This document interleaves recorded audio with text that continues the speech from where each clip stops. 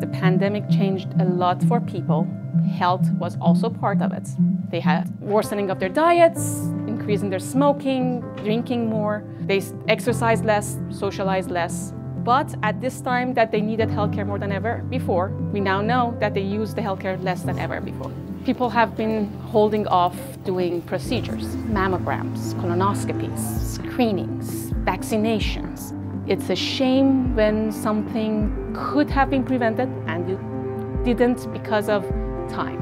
Your body doesn't care. It doesn't care about calendar. It does what it does, and delaying something will not make it go away. The screening matters. It will make a huge difference in long term. It's 2021, it's time to catch up. Doesn't matter how much you missed, we will get healthier together. But you need to make the first step. Make your next appointment.